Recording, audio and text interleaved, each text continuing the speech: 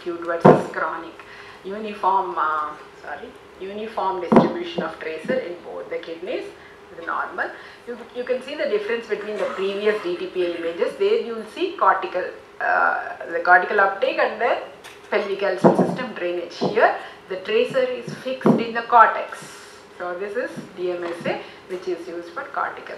So there is any defect in the periphery, this is a scar or pyelonephritic focus. How do you differentiate?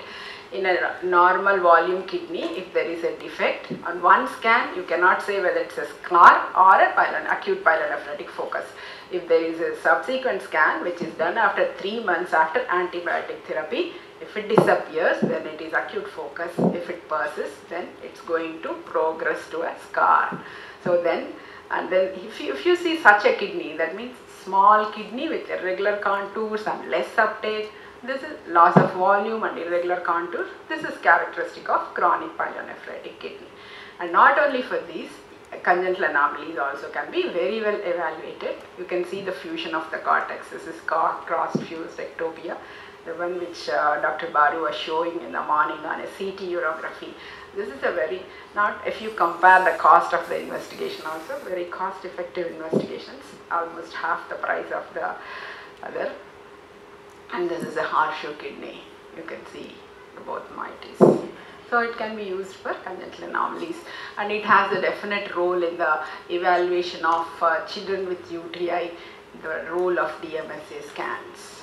In the diagnostic algorithm, you will find the DMSA scan. This is a proposed algorithm by the Pediatric Association.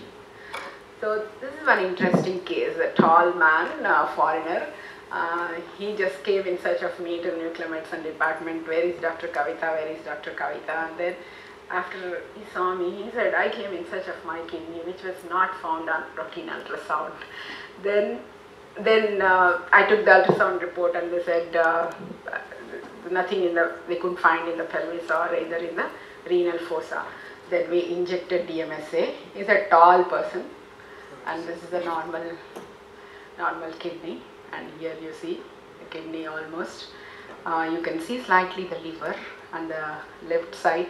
It's almost up to the thorax. So I thought it could be a thoracic kidney. This is, you can see here.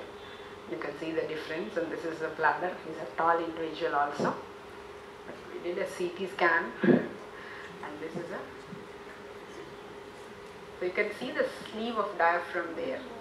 This is a hernia, diaphragmatic hernia, the kidney.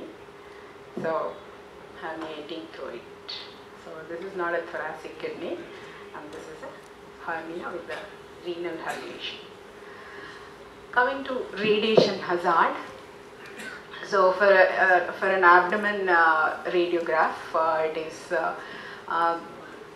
for a single abdominal radiograph, it is 0.73 MSV, and whereas in a DTPA renogram, you will see the kidney and the bladder almost less than 10 times less radiation with the DTPA renogram. Of course, in the DMSA, because there will be a lot of cortical retention, you will have more radiation compared to this DTPA. But if you encourage good hydration, and then we will aim at good radiation protection. So to sum up, renal scintigraphy always stays ahead for the confirmation of obstruction, and thereby plan the management. And most important thing is to evaluate the status of the opposite kidney when they are contemplating for nephrectomy and all. And in the post-op follow-up of many of these corrected congenital anomalies, of course, the GFR estimation, it's one and the only investigation.